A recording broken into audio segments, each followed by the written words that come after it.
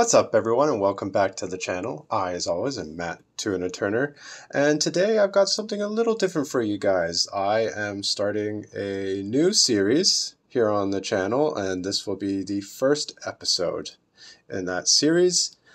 That series will be sort of a vlog type of thing. As most of you or some of you may know, I recently moved to Taiwan.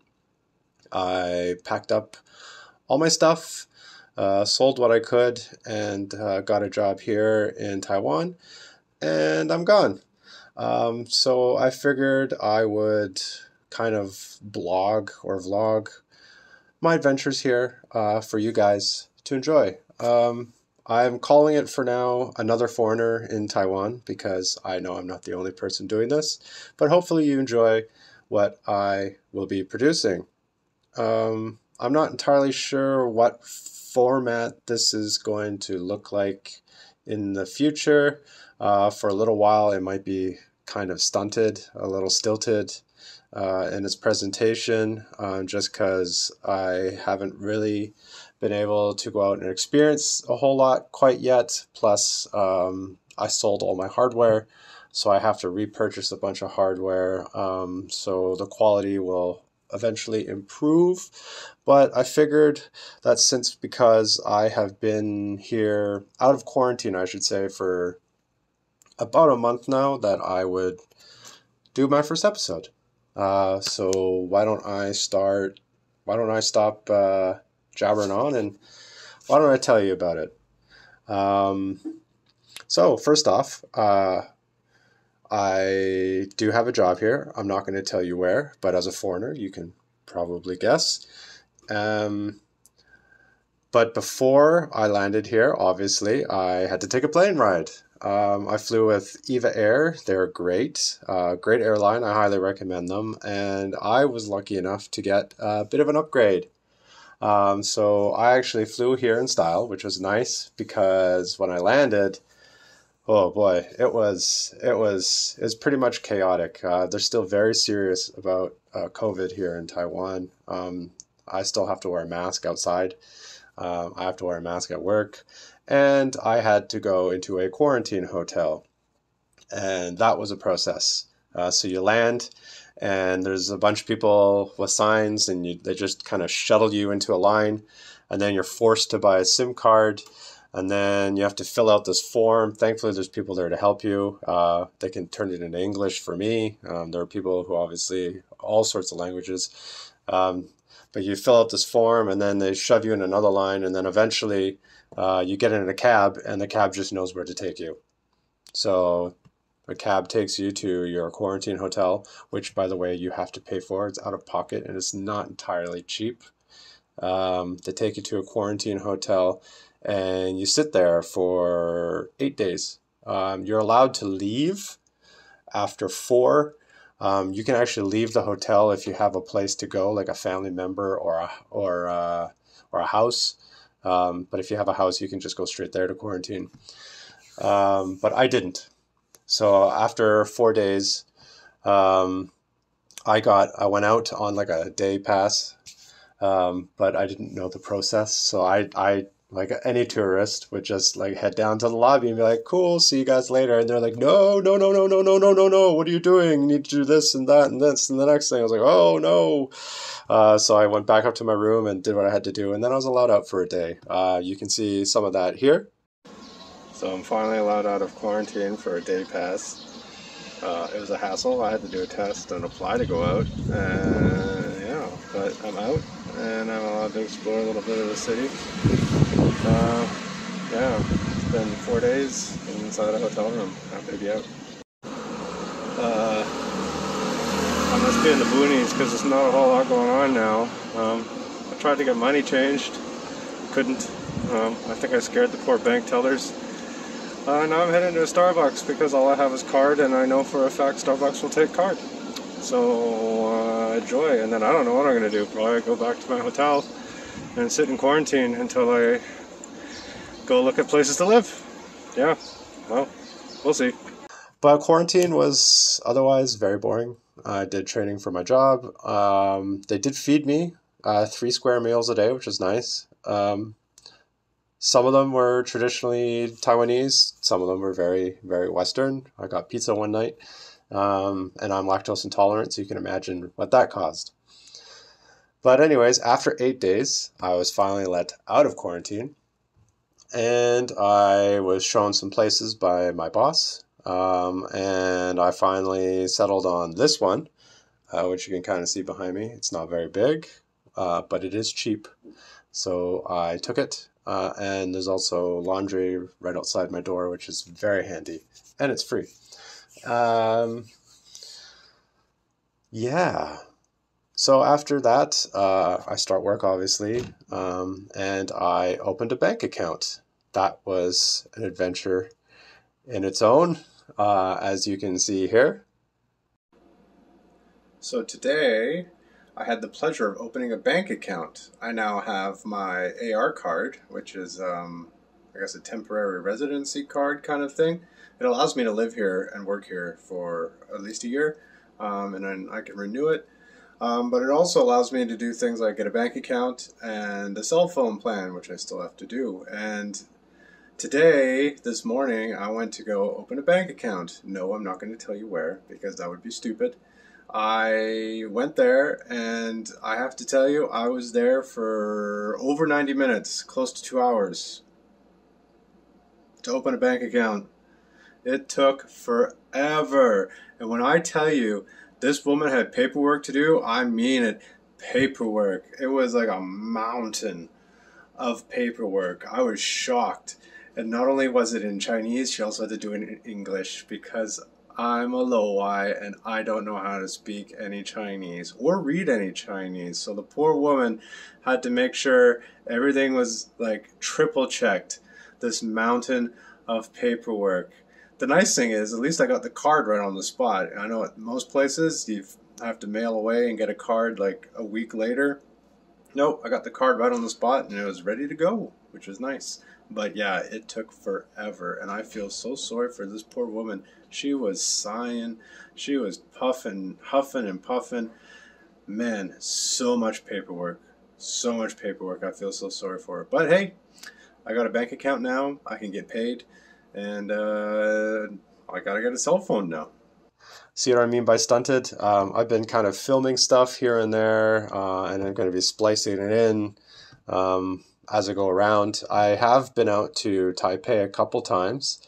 The first time I went to Taipei, I went because I wanted to find out where the closest CrossFit gym is. So I wanted to see how long it would take me to get there. So I took the train. Turns out bus is faster. And then I just kind of explored. I went around. I didn't really have any other objective besides that. So I just took the train, random spots, walked around, saw stuff,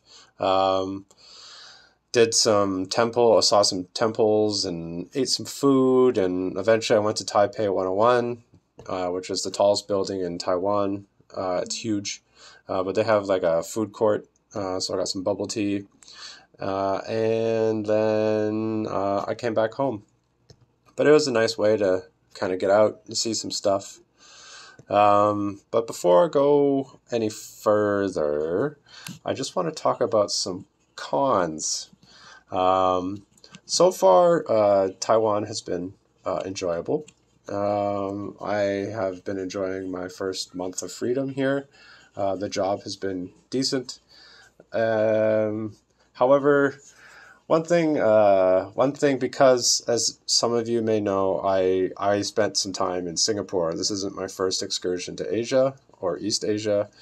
I spent a number of years in Singapore, and so for me, everything will always kind of be compared to that, if that makes sense. If you've ever been to Singapore, it's a beautiful country. And if you haven't been, I do recommend you go.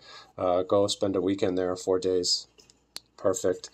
But that's what I got used to, and that's kind of been my benchmark when comparing things, like when I was looking for other places to live. And Taiwan has been nice. However, some cons, language barrier. In Singapore, everyone spoke English, so that was fine. But here, the language barrier has been difficult, which I guess is also kind of a pro because it's going to motivate me to really buckle down with my Mandarin lessons and learn the language. I've been using what I know a little bit here and there, but it's been difficult trying to communicate and effectively get what and where I want. Another thing, and I don't know if this is a cultural thing or maybe it's just a function of the language, people here are very matter of fact. And like, that's fine. Not a knock on them. People from New York are very matter of fact. They don't have the time of day for you know, random stuff. They got places to go and people to see. But I just, here I find it almost borderline rude. And I don't know if it's because they just don't want to take the time with a foreigner, which again is fine. It's their prerogative. But it's something that I've come up against a couple times, just because I guess maybe being from the west coast of North America, I'm used to certain formalities, not really formalities, but like certain pleasantries, I guess, and just a certain amount of personality in my conversations and interactions with people. And lastly, the smells. That's not something I've been able to get used to, and I'm not talking like durian. Durian is fine, which I have seen here. I'm talking about like sewage. There's open grates everywhere, and you'll be walking along and just get a waft of sewage, which is not pleasant. It's kind of gross actually. And then also stinky tofu. That's not something I came across very often in Singapore. It was mostly durian. But stinky tofu, oof. Like durian is almost pleasant compared to stinky tofu. Stinky tofu is very sharp and it's like a shotgun to your nostrils. Not the most pleasant experience. However, I am kind of getting used to it. When I smell it, I'm like, oh yeah, that's stinky tofu, and I do want to try it. I do want to try it. That is something I definitely want to try, and I will get there. I'll get there eventually. Speaking of trying food, I have tried some neat stuff. I have tried some neat stuff here, like for instance this. All right. First, please ignore my disheveled look.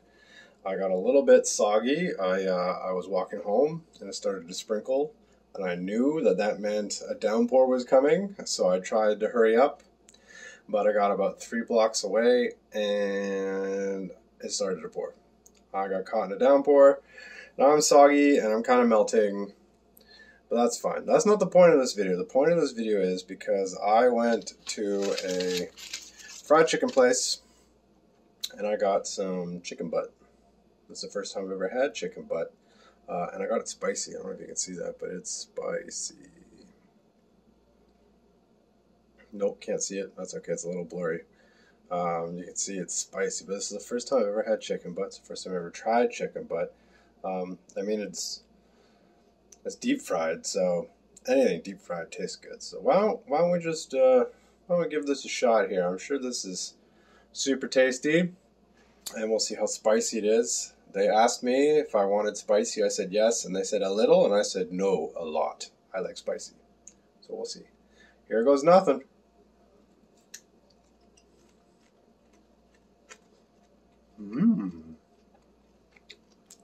Oh, it's spicy.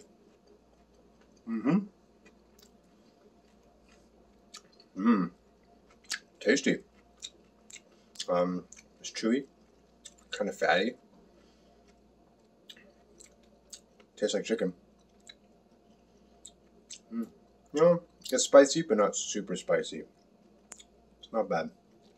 Gonna have to eat more. Bon appetit. And also this. people are so desperate to get into this industry, they'll withstand some of this sort of abuse, right? Like we see it across many different facets of gaming where it's like, that's not good. I'll come in and work for $40,000 a year and do it's terrible. I'll come in and work, 14, 15 hours a day to get this stuff done, and like, it's not sustainable, and it's not okay, and this kind of stuff happens. As you can see, that last one was not very pleasant. And on the food has actually been, for the most part, really, really excellent. Like, really excellent. And decently cheap. Not as cheap as Singapore, mind you, but pretty cheap. I've been able to find a few spots here and there. The beef noodle, excellent. I went to this place in New Taipei City, a district called Banqiao, called Mian beef noodle. I definitely recommend checking it out. I found it. I just Googled it, and I wanted some beef noodle. I happened to be in the area. They got like a whole bunch of like action figures and Funko Pops and stuff scattered around the restaurant, and the food was excellent. I'm sure I'm rolling some footage. I didn't capture a lot while I was there, but it was cool. I definitely want to go back, and I can put an address down below in the comments if you want to check it out as well. What else have I done? I've been to a drag show. I went to my first drag show. That was fun. I have made some friends here, and a friend was performing, so I went and watched them perform at a drag show. It was at a comedy club in Taipei. I think the district was Guangzheng, I think. But it was wonderful. It was humorous. The host was hilarious, and my friend performed wonderfully. Absolutely enjoyed it. And I got beef noodle before going there as well. And then another thing I was trying to do, I was trying to find like a Walmart, or like a Canadian equivalent would be like the Superstore, like a Loblaws. But I don't think I've quite found it. I was looking for like a big box retailer where I could not only buy groceries, but video games, household stuff like plastic containers, like tubs, toilet paper, that kind of stuff. And I found something similar. It's called Carrefour, but it's not really like a Walmart or a superstore per se. It's more like a grocery store that happens to sell like some other stuff. So I've been there a few times, but it isn't quite what I'm looking for. So if you're in Taiwan, and if you know of something that I'm looking for, like more like a Walmart, like big box. I'm not talking like Best Buy. I'm talking like a Walmart Supercenter, or like a real Canadian superstore if you're from Canada, that sells not only groceries like produce and stuff, but also like electronics, DVDs, household stuff, greeting cards, all that kind of stuff. If it exists, I honestly don't know. But Carrefour has been the closest I've found. But that is, again, more like a grocery store than it is like one of those super centers. I'm not looking quite for like something as big as a Costco, but yeah, like a Walmart, or like I said, a real Canadian superstore, Loblaws, whatever they're called. And finally, I have gone out a few times with some colleagues. We've gone out for some drinks, some adult beverages from time to time. And I've learned that darts are a really big thing here. And so I've been playing darts, and I'm not very good at darts, but I'm getting better at darts. And I think I will continue to play darts because I actually quite enjoy it. And it's a lot of fun. Great way to pass an evening, especially in the absence of like a pool table or video games. I do want to check out a barcade. That will be coming. I'll do an episode about that for sure. I've been trying to scope out a few. I've also been looking for places to buy and play Magic the Gathering. I did buy some packs, and they're in Chinese, which is great. Helped me learn the language. But yeah, that's kind of what I've been doing for like my first month of freedom out of quarantine. Like I said, I'm not entirely sure what kind of format these episodes are going to take. I think in the future they're going to be more like excursion and sightseeing type of things, rather than me just telling you about my week, because I don't think that'll be all too interesting. Um, it was interesting being here during the Nancy Pelosi visit. For those of you that follow geopolitics, and then the following PLA drills that they did around the island. Funny thing is, life just kind of went on here. No one really noticed. But that was I wouldn't say stressful, but it was interesting to be kind of a part of that. A lot of people were glued to the news to see if that plane was going to land, and sure enough, it did. Um, so that was like a big to do for about 3 days. Um, but yeah, I think that's kind of it for now. I do go to my favorite bao anti. You can see here, dumpling bun. I quite enjoy it. I'm hungry. It's lunchtime, so I think I'm going to eat my baos. And if you like this, please do subscribe. Let me know if there's things from Taiwan that you want to see me do or go to. I'm open to suggestions. Like I said, I'm not sure which way this is going to go. And the quality will improve as I gain more hardware. And yeah, until the next time, 再见.